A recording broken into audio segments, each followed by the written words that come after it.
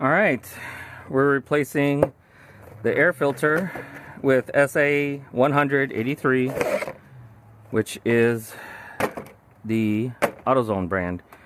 Alright, let's see. I think we can do this without any tools. There's snaps all the way around. There's enough room to get it out.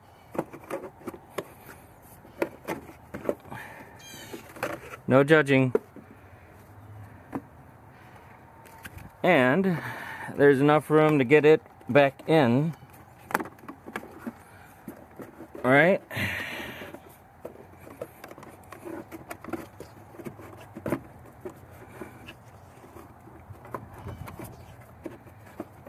You gotta work it in.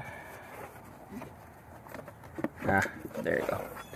All right, once you know it's flat, looks good, let's carefully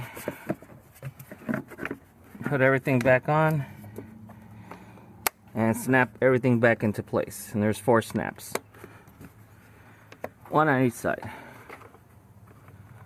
This one's more of a feel. All right, that's it. Ouch.